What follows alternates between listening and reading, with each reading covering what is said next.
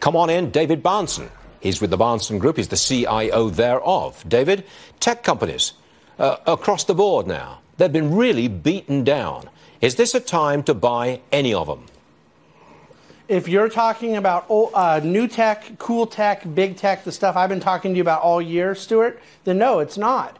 I think that there are technology companies that don't belong in that sector, that are not FANG names, but are value names. Look at Cisco's results yesterday in a week where the market's down about 1,000 points, going up 4%, continuing to pay over a 3% dividend yield, that they're growing double digits a year. They've repatriated $70 billion from overseas, and they are completely reinventing their company. I view Cisco in a totally different category than these overpriced behemoths like NVIDIA and Facebook. NVIDIA is now down 43% in 5 weeks. This is the kind of carnage that I always felt these names were vulnerable to. And so at this point, I think they remain overpriced. You mentioned all the other political problems going on. It's not for us. Yeah, very interesting. All right, David, one more for you. As you know, I'm sure, Bernie Sanders has rolled out the Stop Walmart Act. It would block big companies from buying back their own stock unless they pay their employees $15 per hour. I don't like this. I don't think it's going anywhere, but I don't like it. On principle, I don't think politicians should be legislating what a workforce should earn. What say you? Yeah, I don't think it worked really well in the old Soviet Union either, and I don't think it was very popular in Libya. Venezuela's not really excelling in such an idea. But this is not something that can be discussed only on a basic market and investment and economic level. This is something that gets to the core of who we are as a country and what we believe ideologically about free men and free markets.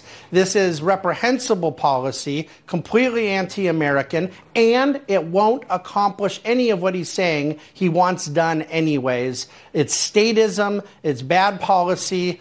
Other than that, I don't mind it. Now, you're at other than that, good one, David. Sarcasm, though, is still a low form of wit. But give me, I know you're a dividend investor. You're a yield investor. You want something coming back at you, not just capital gain. Give me a stock that you own, that you've bought, that pays you a really strong dividend that's guaranteed for the future. Tell me.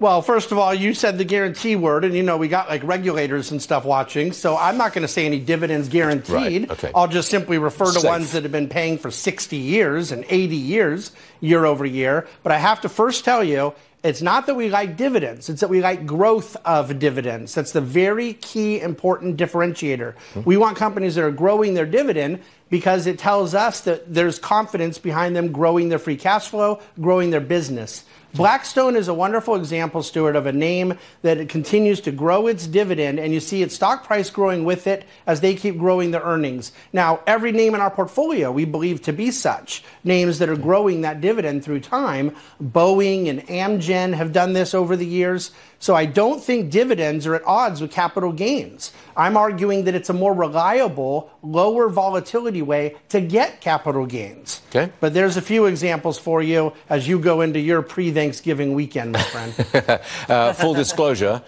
because of your recommendation, I did buy some Blackstone, and I thank you very much indeed. Yes, sir. See you later. Thanks, David. All right. Thanks, Stuart. We've got a Happy Thanksgiving. And to you too, my friend.